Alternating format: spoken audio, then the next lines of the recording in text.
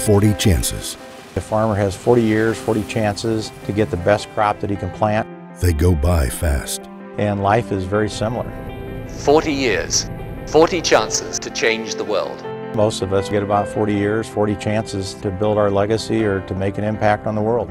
The trouble is people often don't know what they can do. And the challenges seem so big, there's a sort of sense of hopelessness.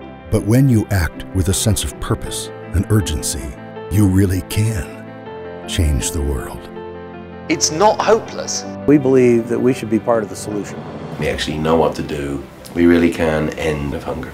A disproportionate number of people who are suffering from food insecurity, otherwise known as hunger, are children. Hunger is one of the most solvable issues in the world. So many things contribute to not being able to afford nutritious food, and nutritious food should be a basic right. It's a complicated issue with a lot of different causes. We've got to balance the sense of urgency with the sense of possibility, and the possibility in my view is every bit as great as the urgency. I love the concept of 40 chances. You have to change by changing the fundamentals.